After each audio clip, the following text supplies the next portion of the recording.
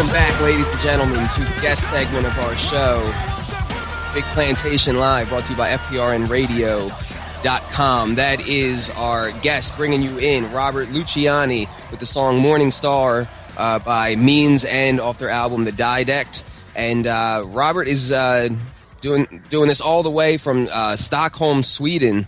So it's great to have you with us. Thanks for joining us. Hi, Mike. Thanks for having me on. No problem, man. My pleasure. So, Robert, you're the former vocalist for a pretty popular band in the metal scene, Wild Hearts, also from Sweden, and so I guess this is kind of your side project, I guess you could say, because there's definitely some clear differences in style between Means End and Wild Hearts. Yeah, well, Means End right now is my main project, seeing as how I'm not in Viljata anymore. But we have a much more unified vision of where we want the music to go, whereas in Viljata, a lot of the members had, different influences and different ideas. So we were all headed in many directions, which is one of the reasons why I think it worked better for me to be in a band like Means End. Yeah, one thing that just reaches out and grabs you from the music right from the start, and that's the reason why I picked the particular track that we introed in Morning Star is your vocal delivery. I think a lot of because we have a very diverse audience. This isn't necessarily a metal show. You know what I mean? We interview people from all different genres and stuff like that. Is your vocal delivery? It kind of flips the metal formula on its head, where a lot of people will do harsh vocals and kind of feature some cleans or sung vocals, whereas you do mostly sung vocals and feature some harsh vocals. Was that a decision on your part because you wanted to have more of a focus on the lyrics? No, I still consider myself a hobbyist, although a very passionate hobbyist with regards to music and art and all this kind of thing, because my main profession is computers. So, when I started, I was a fan of bands that had a lot of harsh vocals, and I just couldn't emulate them. I'd try to scream and my throat would hurt, and the only thing I could do when I started in Viljata, they were asking me. They heard my clean vocals and said, "Let's work together." And I wanted to incorporate some harsh vocals, but the growl was the only thing I could do without anything hurting. But since then, I've developed it, and I just want to try and see how many sounds I can get out of my voice, not at the same time, but on the same album, I suppose. I just want to try and see, what the limits of my voice are. A little bit like Bruce Lee, you want to try to push the limits of yourself as a person and see, how far you can reach. Yeah, and I would definitely say it goes pretty far on this album. I got to ask, do you have any kind of background in opera or anything like that? That's the only way I could describe some of the sung vocals in this album. No background in opera. I've been in a lot of musicals when I was younger, and in high school I was in musicals. I never did Phantom of the Opera, which would have been the one that I really wanted to do, but we did Grease and all that kind of stuff, so I suppose that's the extent of my vocal training.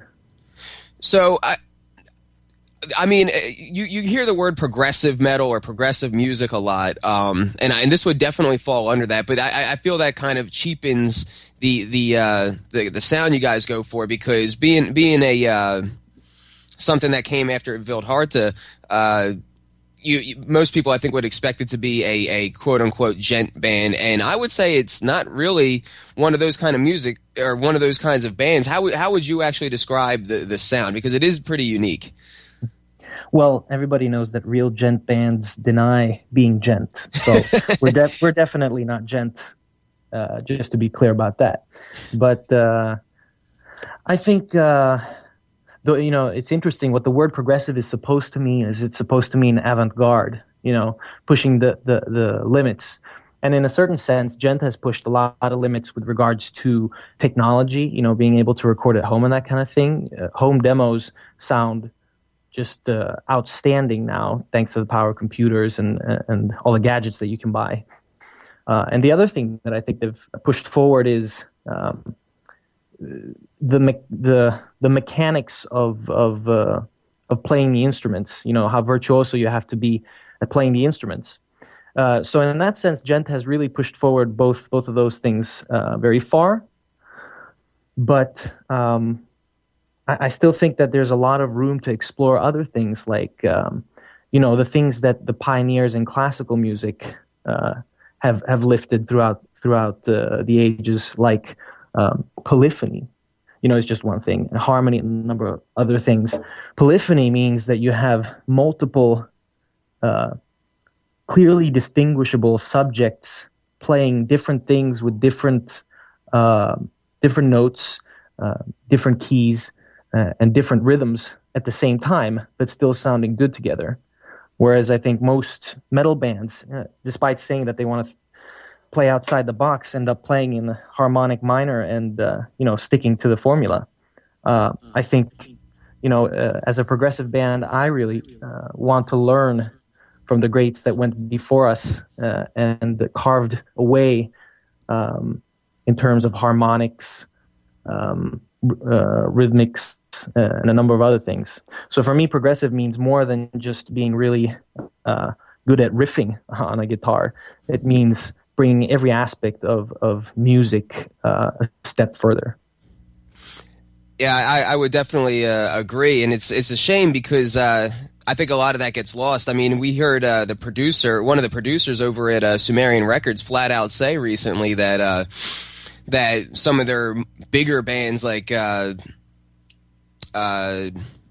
Asking Alexandria and stuff like that basically they don't even try to be creative because of their crazy touring schedules, and they don't get too much time to write, and so basically they just follow the same formula and just keep pushing out the same kind of stuff. So I definitely really appreciate more of the whole scene is niche, in terms of metal, if that's what you want to call Asking Alexandria, but that's another topic. The whole scene is niche, but I really appreciate the niche of the niche that really drives the music forward. And I see a lot of that in bands like Means and Wild Harte and things like that.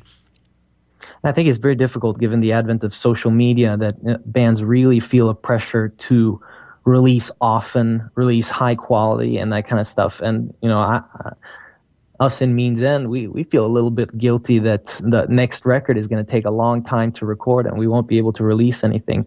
I remember Bulb, I think he wrote one time that he wanted to release snippets of the stuff that he was working on, but then people would complain when the album came out and it was built on those snippets and there's no new material on it and that kind of thing. So social media has really also added a lot of pressure on artists to change the way they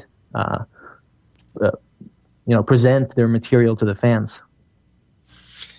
Yeah, absolutely, and I don't feel they get rewarded enough a lot of times for the amount of content that is pushed out. But moving along, one of the other things that really drew me to this particular album was looking at the lyrics. It's easily one of the most intellectually stimulating albums I've seen in a while, I guess you could say. What was your vision for what you were trying to convey with this album? I wanted to write about everything that interests me. So I didn't, when we were in Villhärta, many people wanted to be involved in the lyrics. And I had a really tough time with that because I didn't feel like I could sing somebody else's lyrics and that sort of thing.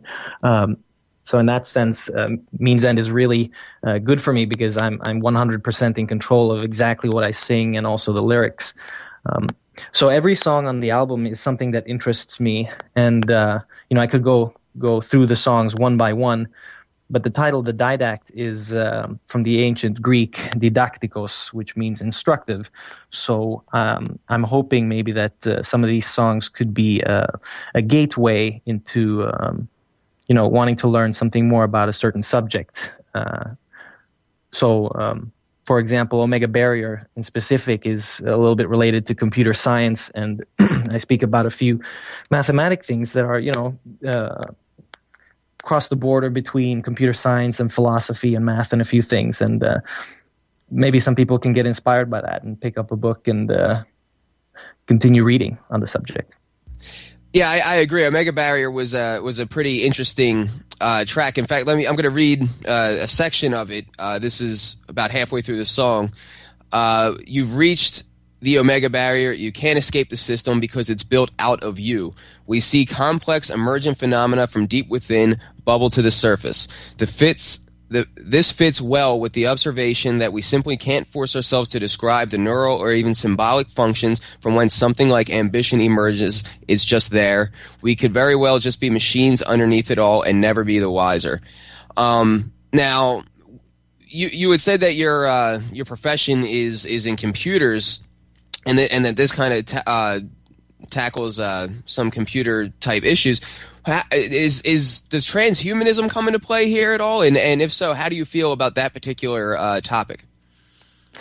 I'm not exactly sure what the latest definition of transhumanism is, but being a nihilist, I don't really place much weight into the significance of being human. So for me, a lot of these issues, like one of the movies that this song is inspired by, partially at least, is Ghost in the Shell, where the main character is an android, or a cyborg rather, which means she's half human and half robot, which makes it harder to dismiss her as just a machine. And but for me, there's no difference really, because I don't believe that there's anything more special to a human or a machine. So it becomes more curiosities to me than actual, dilemmas or moral issues or anything else like that. So this song for me very much is about Gödel's incompleteness theorem and why we as humans can't understand,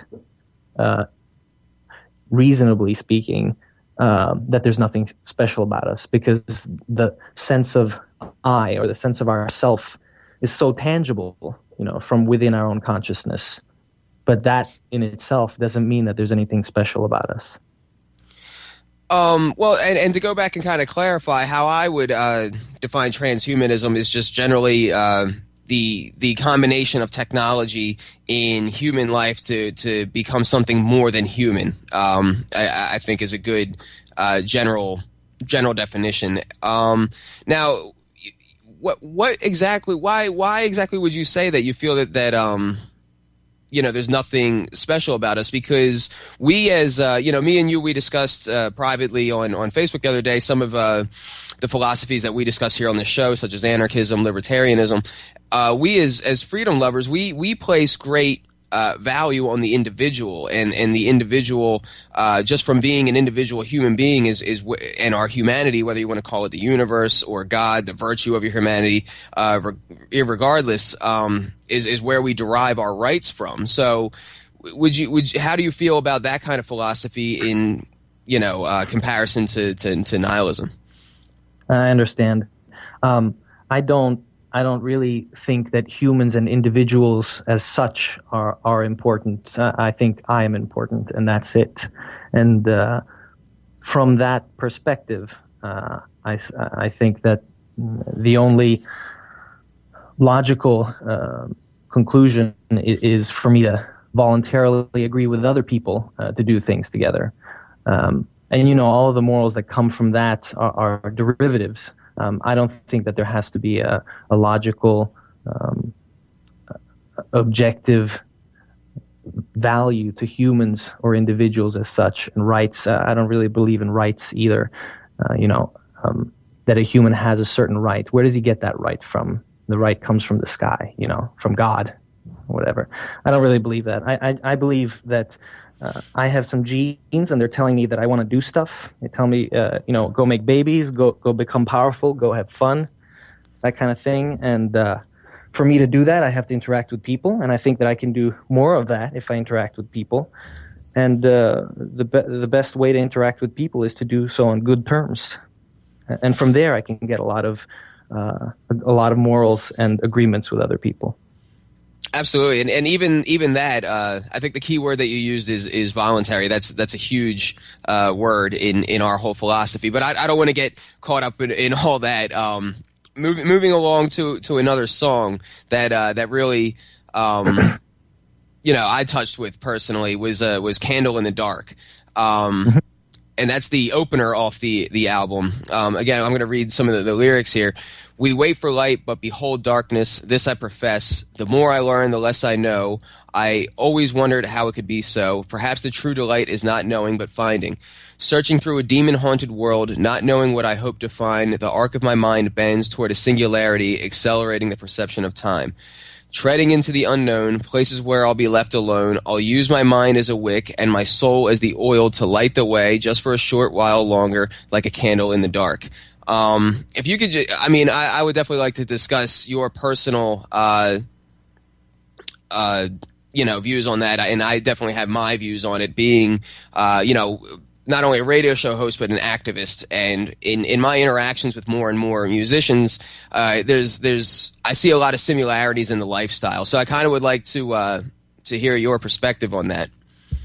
Well, I can say that it's flattering to hear that people can take this material and really make it into their own. This song in particular, Candle in the Dark, I'm a little bit more happy with the lyrics than I am with Omega Barrier, because it's a little bit more poetic and artsy, whereas Omega Barrier was pretty terse and as a matter of factly, with boring sentences, whereas this one has, my soul as the oil to light the way, and that kind of thing. But the song itself, Candle in the Dark, it pays homage to Carl Sagan's book, The Demon Haunted World, which is about dispelling myth and that type of thing. So, there's a lot of symbolism here. Carl Sagan was an astrophysicist, so I'm playing around with words in the middle and saying that when I get really obsessed with something, I can't let it go, and that's the only thing that envelops me and draws me into a little point and that kind of thing. And with the wordplay, I managed to make it sound like space stuff is going on, like the way light bends towards a singularity and turns into a point. So I'm a little bit more happy with the artsy-fartsy stuff that I managed to squeeze in that song. But the actual lyrics themselves are about, the thirst for knowledge, that everything is dark and your reason is a little light that you can shine in different directions and try to find new things. And I don't think anybody will deny that humans have an insatiable curiosity, and I certainly feel that way. Yeah, I definitely feel that way as well. And like I said, I see a lot of parallels between us as activists as well as those of you who are musicians, and I see a lot of areas where the two worlds almost kind of blend, because what it says to me, without trying to sound pretentious, I think it's no stretch of the mind to imagine that there's a lot of things wrong in this world. There's a lot of bad things going on, and a lot of people who might not understand how or why those things are going on. And you pretty much illustrated it perfectly, using reason to shine light on the world. That's something that we as activists, and why I started this whole show, was to use what I've learned by looking into that darkness to kind of cast the opposite and give solutions and give explanations for why these things are going on. So that definitely hits home as like a personal journey that I have gone through, and I know other activists have gone through, and I'm sure people navigating in the music scene are as well. Now, kind of going along with that running metaphor, I guess you could say. It reminded me, we were chatting the other day privately, and we talked about science and how it's becoming quite trendy. And, if a person gets interested in this song and goes further and reads The Demon Haunted World that Carl Sagan wrote, the interesting thing is that science isn't just a product. And I think one thing that I wish people would learn from this song is that science is a method. It's a method of learning. It's not a belief that you hold and that kind of thing. And it's very important, when searching for new knowledge, that you use a correct method. A method that is verifiable, a method that's consistent, and all that kind of thing. So there's a lot of stuff that I don't really touch on in the lyrics themselves, which I hope that readers, can get inspired by and delve further into from the songs.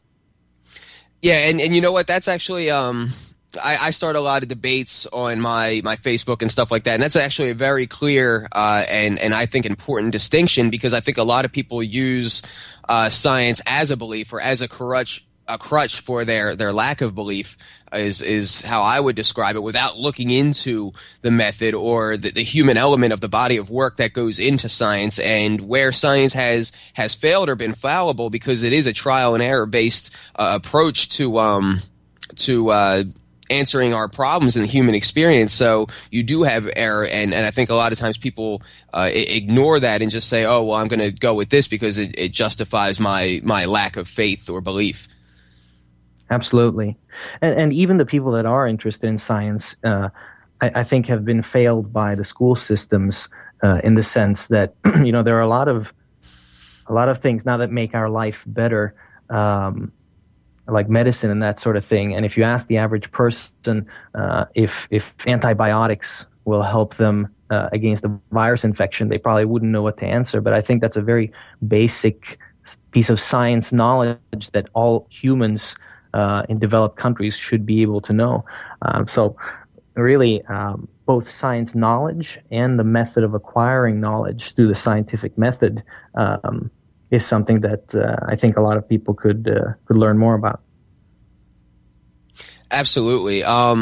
So I guess my last question, we got about 3 minutes before the end of the segment here. I guess my last question is, I was talking about this overlap in the lifestyles of us as activists and musicians, and that overlap that I see is that, musicians, they wear their heart on their sleeve to go out and leave the comforts of their normal life to follow their passions, whether that be on the road or whatever. And I would say us as activists do the same thing in that we leave the comforts of our own lives to go out and try to cause social change, or, we're not about politics here, but some people take that route and leave the comforts of their home to do political change. What do you feel is the role of social change within artists or musicians? Well, I've been thinking a lot in the past year what art is, and I think I wrote to you that art is communication between people with reason stripped and emotions laid bare. So art is a very powerful form of communication because it goes past the brain and straight to the soul, and can be very manipulative in that sense.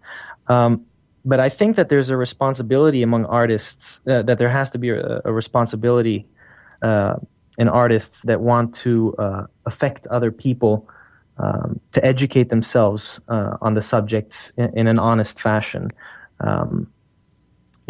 It's nothing that I'd be able to enforce, but it's something that I would hope, if an artist wants to, push a certain idea, that they really make sure that they're honest with themselves about learning about that idea and viewing it objectively before they try to use art as a medium to affect people. Absolutely, education so and manipulative. Education and introspective reflection are definitely important in all aspects of life. We're coming up against the break here. We got about a minute, so if you want to just Thank you for the interview. That was actually really awesome. That was as intellectually stimulating as the album itself. If you could just give everybody where can they find you, where can they find Means End, definitely pick up the album, The Didact. But yeah, pick up the album, The Didact. Go to meansend.net, download the compendium in the download section, and read about what the lyrics are about. We're going to be in a cave for the next year because the next release that's coming out is going to be so massive that I'm a bit overwhelmed by it. So I'll see you in a while with something new. That's awesome. And you guys have an EP that's out for free if anybody wants to sample, right? Yeah, absolutely. That the songs are on the album also, but they sound a bit different on the EP. So yeah, go ahead and grab that. And all Awesome. our tracks are on YouTube also. So. Awesome. Well, Robert, thanks a lot for your time. Thank you. All right, and that concludes the guest segment. We'll see you guys on the other side. Thanks for listening to The Big Plantation on FPRNradio.com.